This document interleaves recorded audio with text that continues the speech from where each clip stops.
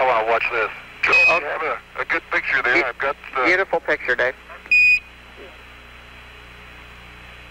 Well, in my left hand I have a feather. In my right hand a hammer.